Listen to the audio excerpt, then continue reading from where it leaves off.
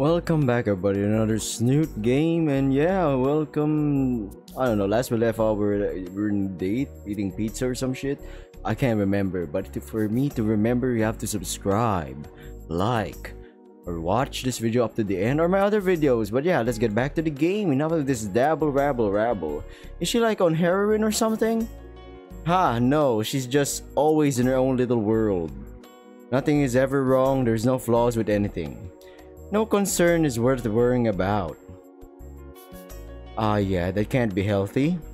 I may do so far. But for what it's worth, you still got Trish, Reed, and Nazer. Yeah, the one whose horn is more important than finding a place. My shady baby brother, and Reed. Fang groans as she leans back in her seat. The new guy is the only one I can rely on. My life sucks. I don't know. We haven't found a venue and our show is in a week. Ah, fucking Naomi, fucking dad. On the flip side, we're getting some of your favorite pizza at one of the pricier Italian places around for free too. But the venue, we still have time. So pizza first and we find a place for your show. Someone say pizza? Hey, the pizza. Someone order a fucking pizza. Mo slides a large pizza onto the table in front of us. A pizza with extra sausage, anchovies, pepperoni, and ham, also known as the most original meteor pizza, Lucy's favorite. I go by Fang now, actually. Whoa, the youth are getting uppity with me. You trying to make old Mo confused, you punk? He gives Fang a light noogie. So, what have you punks been up to? Actually, Mr. Mo, we were going to ask. Mr. Young punk, you don't need to be so formal. Ah, fuck my head. You youngins, I heard you talking about your parents. Oh man, here comes the lecture. You know the best part being young is... Mo! We got a code K on line 1. Mo hangs his head in despair. Oh, that thought, kids, has got a piece of mother to deal with. Mo stomps away to the receptionist's desk, leaving Fang, the pizza, and me. Hey, free food. Fang piles 3 slices on a plate, catching a few of the anchovies before they slide off. I think I'll only take one. I'd rather not get heartburn at 18. Man, this place sure isn't historical for no reason. Even something as ridiculous as this tastes phenomenal. Good thing it's free. I'd be willing to pay a premium for this stuff. Kicks Comet pizza's ass any day of the week. It really hooks you in, don't you? I don't sorry. I didn't realize I was in my own world for a bit. Yeah. It's real good. Huh, she's already down to 2 slices. Shame I have to limit myself around the good stuff. Fang picks up her last slice, tosses it upwards, and snaps it out of the air with 1 bite. Whoa! Cool trick. Do you do parties? While she raises her middle finger at the remark, the grin on Fang's face says it's more out of humor than malice. You gonna finish that? I look at my half-eaten slice. I guard my hoard with an armed bulwark. Mine. Heh. They didn't want it anyway. Mine. I'm quick to finish off my slice to keep it to myself while Fang goes for her 3rd helping. The pizza doesn't last, sadly, as we continue to take slices. That must have been one hell of a pizza. Now I'm getting hungry. Comment down below, do you like pizza? Of course, AskLeepy, who doesn't love pizza? Unless you're allergic to dough. Which can happen, or some specific ingredient, so I'm sorry for that. Its life is ended in a matter of minutes when otherwise I would have committed past-aside in an hour. By the end, I'm satisfied, enjoying the feeding of the itis. Itis means you're bloated, if I recall. Uncle Mo knows just how to make it. Yeah, your uncle is pretty cool. Fang gets out of her seat, legs unsteady as she fights off the need for a well-needed nap. I'll see you at the front. I've got a serious need for real this time. I snicker and nod. Sure, leave me to deal with your uncle. I force myself out of the booth and casually meander to the reception area. Mo is there placing the receiver of the desk's phone back. Hey son, you just enjoyed the meal? Definitely, feel like I'm a blackout any second. Ha, that's what I like to hear. Glad to make us date then. We aren't. No? Could have fooled me with that disaster you called flirting. No, really. Fang's looking for a venue. Her band is planning a show for next week. Really now? Oh, sorry, couldn't read that as well. Why not have it here then? I look around at the restaurant trying to find any real place for the band to actually play. Hey, don't sweat the details, kid. Mo grins. Me and the boys are used to making room for shows. You just tell me little Lucy got the place, then you're sure to sweep her off her feet. What? Anon.exe has failed. To be young and in love. Listen here, Anon. I secrete de l'amour, the secret to love. It's not shared, misery. You can complain about all the little details in life, but don't fix those problems. However, you just can't be trying to do everything for her neither. Otherwise, she'd just expect you to fix all her problems for her. The secret is support. Support? You's got to be her support. She's got to fix her own problems, but you's got to back her up on them. From what I hear from our boy NASA, you've already been done that. I suppose I have, like at her band practice or on the roof. Like now. Bada bing, bada boom. Back to work, Jerry. Anyway, be good to her, Anon. She'll be good to you as I raise her right after all. Thanks, Mo. Hey, anytime. I've been hanging around you fools for too long. I can't just ignore the kitchen anymore, you still know? Give little Lucy my regards, eh? Sure. Cool, uncle. Mo saunters back to the kitchen. Now that I think about it, how does he cook with those little arms? And then I've played a little game called Dinopunk, and I've seen what T-Rexes with their short stubs can do. They can fix, they can make, and they could create. I look a bit closer. There's several toy claws hanging on a rack just inside the kitchen door. Somehow, I don't think that was something I was supposed to see. Alright, I'm back. Let's hit the road. Maybe we'll find somewhere to play before sundown. Actually, we really don't. Fang freezes in place. How? Your uncle. You asked Uncle Mo if my band could play? Yeah, he seemed pretty excited about it. He's got the stage ready and everything. Fang still isn't moving. Did I do something wrong? It's a blur of motion. Aww. 1 second, Fang looks like she's going to start hyperventilating. Next, it's like I'm wrapped in a blanket of down feathers. Damn, it's gotta be it's gotta be real comfortable being hugged by someone with feathers. Being shaken from side to side with a tinnitus-inducing scream right in my ear. Ah, we got a venue! It's so infectious. My arms reflexively support her, wrapping around below her rings. Fang's arms are wrapped around my shoulders as she clings to me. I feel something warm, soft, and somewhat moist press against my cheek. We got a venue, we got a venue, we got a venue! All movement stops and reality resumes. Fang's wings withdraw from around us. She pulls away until only her hands are on my shoulders. My hands are now at her sides and I can feel her warm scales on my palms. Oh. Wow. Huh. It's the sound of clapping that causes us to jump apart, faces bright red and breath rapid. Back at the kitchen door, Mo clapping loudly with his minuscule arms. I suppose we, call Nazer? Yeah, and tell him, right? Totally. Worm Drama's got a venue. Fang smiles softly and nods. Good thing now me put Nazer's number in my phone, even though I didn't ask for it. The tone rings twice. Yes? Hey Nazer, hold on, I'll put you on the speaker. Go ahead. Mission accomplished, we got the venue set up. Oh, they did? That's great! Yeah, we're at Dynamo's place in Little Trudon. Cool. I'll bring the NASCAR over in a jiffy. I'm going to punch him. You sure you want us to get you now? Now that you have business out of the way, you and Fang could do something fun. You know, it may not be such a bad idea. Even if it's an idea from the Orchid Oppressor. Can't believe we got played like a damn fiddle by a goody two-shoes dinosaur.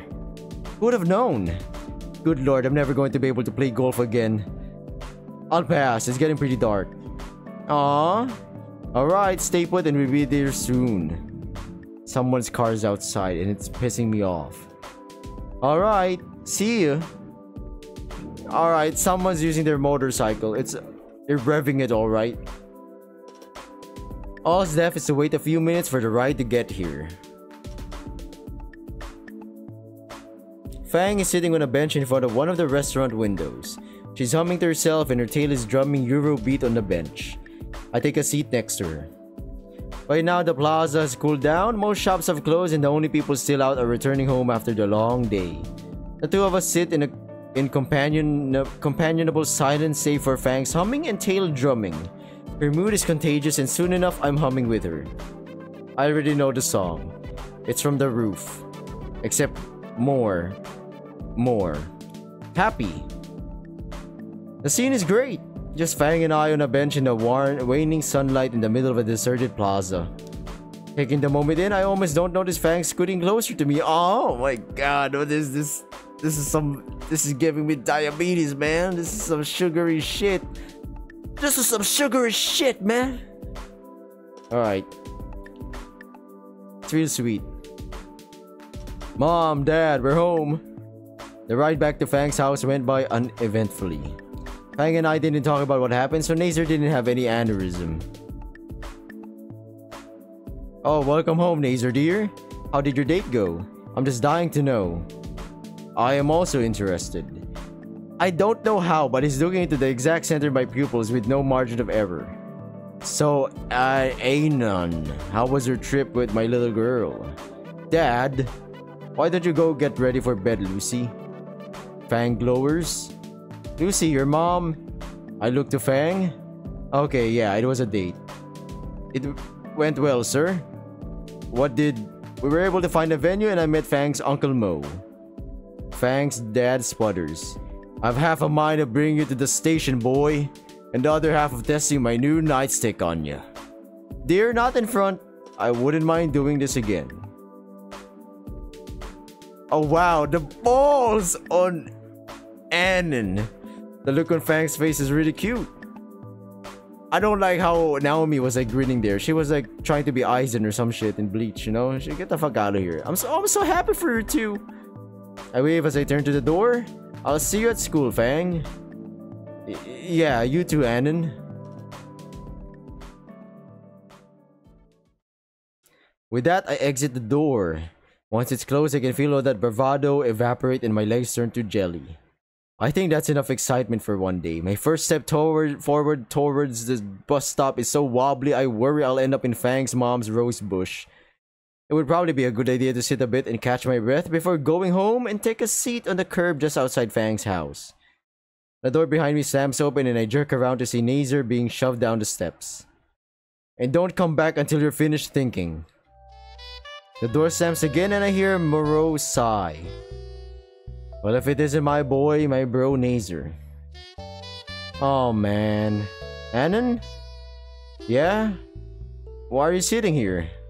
Just catching my breath? Your dad's a bit harsh? Homicidal but close enough. Nazer huffs and shoves his hands back in his pockets. You know you're the reason Dad kicked me out, right? What?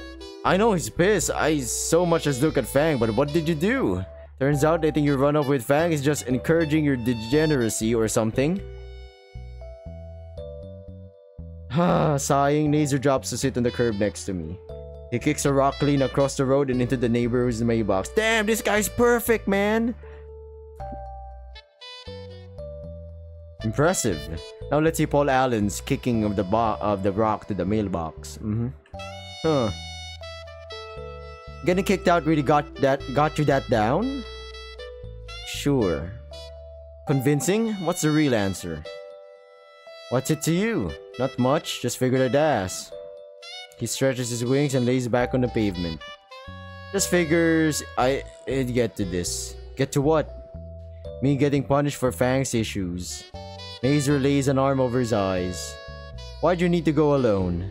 You saw her today, she was this close to killing your girlfriend. Honestly, you should be thanking me for that. He waves me away at that. Feh. Go on. You aren't my therapist. Humor me. Laser's arms flops away from his face and onto the concrete. I mean, look at it from my perspective. Fang is always up to something stupid more often than not these days. She's arguing with either me or my parents. At this rate, Fang will end up a junkie or in prison somewhere. I cringe at the mental image of a junkie Fang. Mom and Dad have pretty much accepted that, so who do you think all your hopes and dreams go to? The invisible responsibility, the shoulder to bear, the heaviness, the weight on those shoulders are heavy. I am there. I'm the oldest son. I have 2 younger siblings. Sure, it's not outright you know, of course no parent would say you will place all our bets on you, son. But you can feel the pressure and it's suffocating. It's nerve-wracking. Me. With a growl, Laser sits back up. It's like I'm not allowed to have problems of my own, not allowed to mess up or do anything less than the best. Judging by the trophy case at school, you aren't doing half bad. I wish it was an option to fail, I mean. Instead, I'm stuck with no room for error and still with a broken sister. And she's still my sister, you know? I can't help but be worried for her. But what can I do? She hates me and I can't bring up my worries with my parents. Even Naomi notices I get stressed about it. I just want my sister to be happy, to go back to normal. But I don't even remember what her normal is. I don't have siblings myself, but if I did, I certainly would have trouble doing all you're able to. That selflessness by itself should help you, right? Selflessness? You kidding me? Her friends would be destroyed if Fang just dropped all that. Who am I to even wish she were different? So you're getting all this worked up and you aren't sure it's even the right thing? Yeah, I guess so. I try and parse everything Nazer's bitch about up to now. Guess it's time for Dr. Moo's psychological response. You know, Nazer, have you ever considered just not? What? Nazer practically lunges at me. I hold my hands up in supplication. I consider what to say. Mo's advice drifts to the forefront of my thoughts. Hear me out. Just consider this. Maybe it's not your job. I mean, you'll go out of your way to try and help her. Hell, even Naomi has tried. But maybe Fang's problem is her problem to fix. But we met your uncle today. Uncle Mo? Yeah, and he had some advice for me. He said she needs someone to support her, not fix her problems for her. Isn't that what I've been doing? Remember the show in the auditorium? The perturbed pterosaur sags as he recalls that disaster. Oh. Look, man, you got a lot of problems of your own. Maybe you should handle those first before you try to fix your sisters. Well, if Uncle Mo said so. But why did he tell you that? Ah, shit. You know, just advice from an old guy. You know how they love to give advice. His head shakes side to side, dismissing my dismissal. No way, not Uncle Mo. He'd never give you the time of day. Shit. Shit. And more shit. Look, he just wanted to give me some advice for Fang and now I'm giving it to you, okay? So drop it. No way. Advice for Fang. Saying it was a date. Do you like my sister? I wasn't the one to call it that explains a lot. Shit. But I didn't. Oh god, what would Dad think of the kids? What the fuck?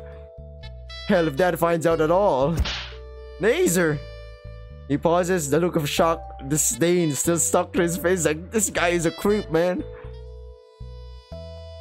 At this point, it seems like you just want to be a stress mess.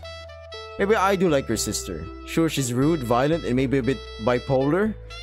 She's impressionable, self-centered, stubborn, the list goes on. Let's go with that. Are you looking to taste some concrete, man? But beyond all that, there's more to her. Like her passion, Nazer. She adores music, adores playing music. And she has these moments where I can see the softer side of her. The pop of knuckles from Nazer tells me I should rephrase that. I mean, if it's like I've gotten to see a side of Fang that she hasn't shown anyone else, you know? A side that's willing to give a loser like me the time of day. And that's enough? I don't know, man. This is all uncharted water. So, like, how did you and Naomi get together? That is a very long story. How long? About 2 school semesters, 30 track meets, and a school election. So about a paperback book then. Sure, why not? Nazer hums and reclines back into the pavement. Sheesh, how did we wind up talking about our love lives? I don't know, man. Speak for yourself, man. I know fuck all about this stuff. And you think I do? Naomi's the one that makes all the plans and stuff. Seems like she does that a lot. Just the way she is. Anyway, I think Dad's had enough time and beer to cool down now. How long has it been? About an hour, I think. Wait. I swiftly withdraw my phone to check the time. Oh fuck, I'm gonna miss the last bus. I could give you a lift. And let you find out I live in the shittiest part of town? Nah, it's fine. If I run, I think I can make it. Well, don't let me keep you. I'll catch you at school, Anon. Yeah, sure thing. And for what it's worth, you're not like the monkeys we hear about all the time on Dino News Network. The kind that hangs around this part of town called Skin Row, you know? Ah, the druggies. I'm just gonna ignore that. Thanks for sticking around a bit. It's nice to finally be able to tell someone all that. Well, we got a bro. I wave Nazer goodbye as I get up and start jogging for the bus stop. I'm mentally fatigued after everything that's happened today. Well, I'd be fatigued as well. I check my phone for the time. I open up the browser and go to a familiar Town sword-swallowing IRC. Hey, agates. Guess who just got back from a perfect date? Huh. 12 replies from a single post. I think that's a new record for me. Hopefully he actually caught the bus. 1 week later. The week's been a mix of excitement and trepidation. More excitement from Fang and the band, and trepidation on my part around Fang. Having come to terms with how I feel, I just can't stop noticing all the little things she does. Like her cute tail wagging to a silent tune, or her weird and funny way of eating, or how soft and huggable her rings look. Raptor Jesus, if this is what love is, I kind of want to sample buckshot, you know? And yet I don't want it to stop. Even now as Mo and Reed work on clearing the floor of tables and making a noise. And I'm drooling like an idiot as I watch Fang bend over a large amp. Ahem! Even now her tail wags with that mysterious beat in her head. Ahem! Well, this is the thumbnail, boys. Get used to it. Not to mention the way those jeans hug her hips and ahem! Huh? Aren't you supposed to be helping? Oh shit, right. Yeah, right, just moving this table, haha.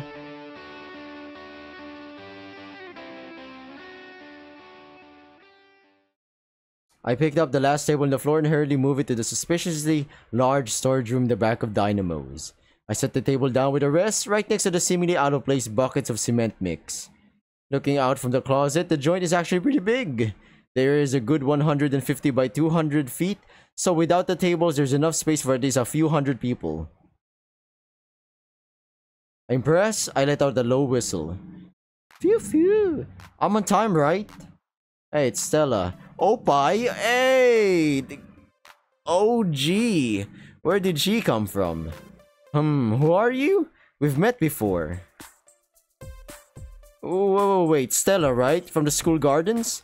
She gleefully nods. Yes, Rosa should be coming any minute now, too. I haven't spoken to either of them since campus beautification. Well, other than Stella through the bathroom door, but that doesn't really count. But Fang and the rest will be happy they have at least 2 fans, right? You know, there's always room in the gardening club if you still want to join, Anon. There's no way I'm going back to that sort of prison labor. I look the pale green spine-covered thing up and down, including the Opie t-shirt she's wearing. What the fuck? You do know what your shirt says, right? Stella gives me a quizzical look and glances down at the shirt, her face turning bright red. Oh my, this was the only clean shirt I had. If I didn't feel the way I did about Fang, I think Stella's stammering was kinda cute. Suddenly, her face lights up and her eyes return to me. Wait, you like anime too, don't you? Play it cool, Anon. No need to reveal your power level. I've seen a bit here and there. Yeah, a little bit. That's amazing. I don't have anyone else I can talk to about it. What's your favorite anime? I love Precure. Raptor Jesus on his cross of rock. It takes all my strength not to physically cringe. Ooh, we should watch it together sometime. I have the box set of every season. We could marathon it over a long weekend or something. Maybe some other time. I'll just block my calendar for this, maybe for after the heat death of the universe. Anyway, the show isn't for another half hour. I wanted to ask you before, what did you think of your fortune? I kinda forgot. You got the judgment? Doesn't ring a bell? Oh, well. How would you like another? I got time to kill, sure. She pulls her deck of tarot cards from somewhere. Where the fuck did she hide these things? Maybe from her oppai, I don't know. Anyway, she fans the deck out. Alright, take one. I take one random and show it to her. Oh my, inverted empress. You need to be wary about future negligence, Anon. The fuck does that mean? Gotta go, nature calls. See you at the show. She flees in denim-pissing fear.